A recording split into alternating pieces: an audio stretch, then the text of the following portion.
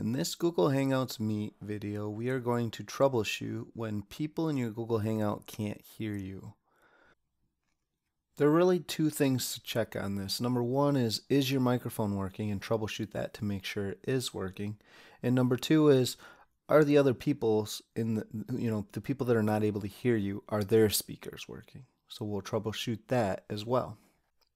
Okay, so you're in a meeting and the other participants keep saying, I can't hear you. What was that? I can't hear you. What can we do about that? Well, we have a few options here.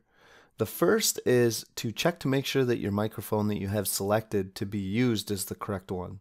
So wiggle your mouse a little bit, go down to this gray bar at the bottom, scroll over to the little snowman here, the three little dots in a row I call the snowman. You click on that for more options and go to settings. In your settings, you will see microphone as the first option.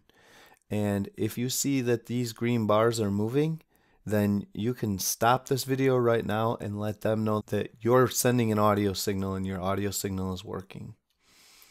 If, however, they're not moving, you have a few different things to check. The first is make sure that you have the correct microphone selected. So this little down arrow will bring in options, all the options you have for microphones on your device. If I were to switch it to a microphone that's not working, you can see here now those little dots, I'm still talking, but those little dots aren't moving. So I would have to just keep testing them until I found the one that started moving it. If none of these ones are making your microphone work, then you know that none of your microphones are either they're not plugged in or they're not functioning properly. So then you need to troubleshoot, hey, maybe I need a different microphone, or maybe my laptop doesn't have or desktop doesn't have a microphone built into it.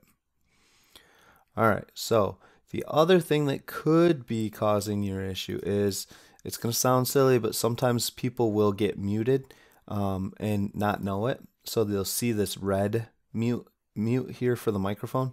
If you click that and turn it on, that will turn your microphone on so people can hear you. Finally, there's one more thing to look for, and that is some headsets, some microphones have a microphone mute button. And if you push it, it will no longer hear what you're saying. You couldn't hear what I had said there. So you might want to look to make sure that if you're using a headset like I'm using here, or Apple headphones that have a inline microphone, check to make sure that the mute button on your microphone isn't pushed.